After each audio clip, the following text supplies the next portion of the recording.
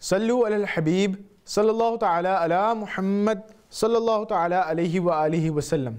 The Prophet of Rahmah, the intercessor of Ummah, sallallahu ta'ala alayhi wa alihi wa sallam, has stated, any important work which is started without reciting Bismillahir Rahmanir Rahim remains unfinished. Dear viewers of Madani Channel, before drinking anything, before eating anything, serving food or water to others, putting things down, picking things up, washing, cooking, reciting, studying, teaching, walking, driving, standing up, sitting down, turning on the lights or the fan, opening or closing the shop, locking or unlocking, applying oil or perfume, delivering a speech, reciting a nath, wearing shoes, opening or closing the door. That is to say, before starting any permissible act where there is no Shari'i prohibition, it is of great virtue to make a habit of reciting Bismillahir Rahmanir Rahim, attaining its blessings.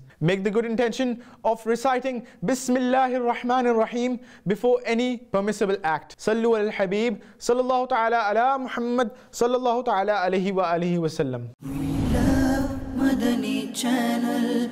We love Madani Channel. We love Madani Channel.